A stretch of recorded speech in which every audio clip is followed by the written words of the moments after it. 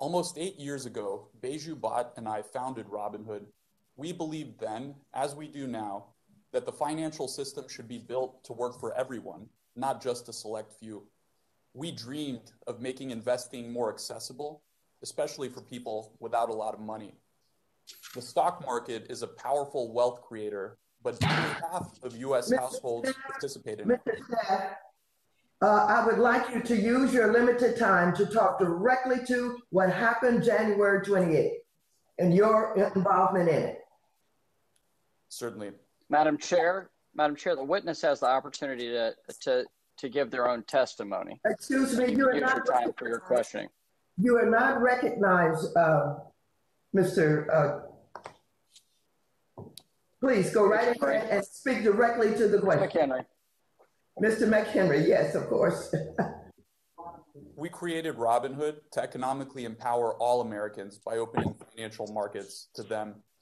I was born in Bulgaria, a country with a financial system that was on the verge of collapse. At the age of 5, I immigrated with my family to America in search of a better life. I have benefited from all America has to offer, and Robinhood's mission to democratize finance for all has a very special significance for me. Robinhood's platform allows people from all backgrounds to invest with no account minimums and zero commissions. Contrary to some very misleading and highly uninformed reports, we see evidence that most of our customers are investing for the long term, with features like fractional shares, dividend reinvestment, recurring investments. Our customers can start with small amounts and grow their investments in blue chip stocks and ETFs over time. We've always recognized the responsibility that comes with helping people invest. We'll continue to enhance our educational platform to help customers no matter where they are in their financial journey. Hundreds of free educational resources are available to everyone on our Learn website right now. While markets fluctuate, this tells me our business model is working for everyday Americans.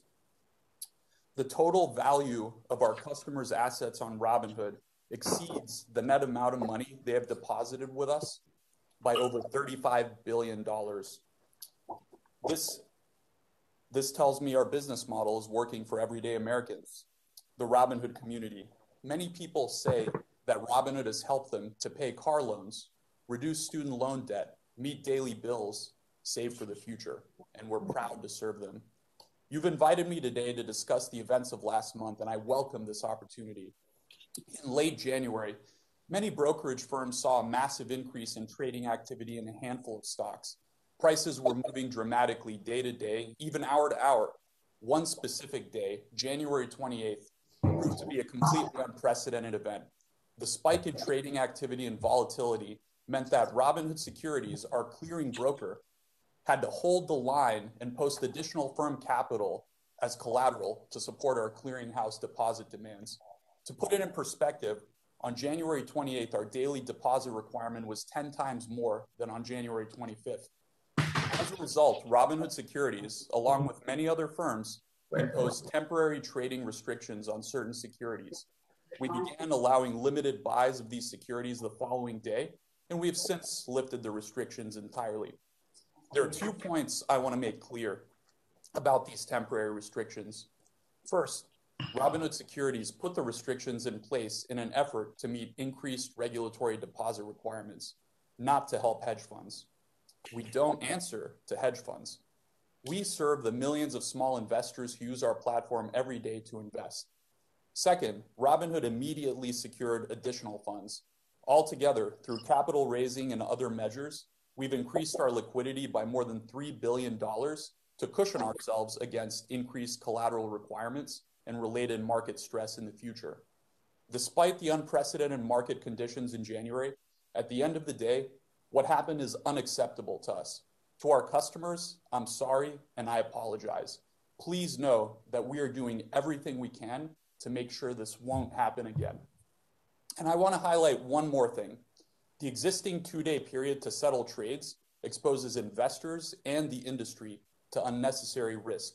There is no reason why the greatest financial system in the world cannot settle trades in real time. I believe we can and should act now to deploy our intellectual capital and our engineering resources to move to real-time settlement. Together, we can solve this. Before I close, I want to sincerely thank the millions of customers who continue to use Robinhood to access the markets every day. We are grateful and committed to you. Members of the committee, I appreciate the opportunity to answer your questions.